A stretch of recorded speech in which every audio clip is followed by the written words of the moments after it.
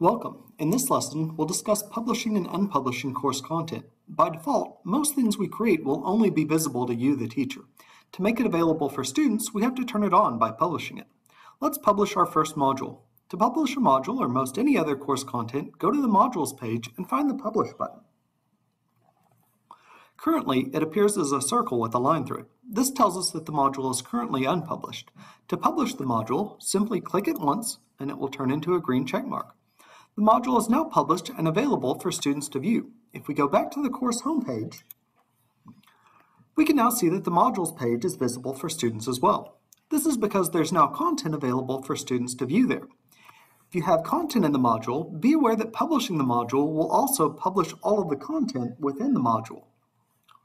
To unpublish a module or any other content, simply click the Publish button again, and it will become invisible for students.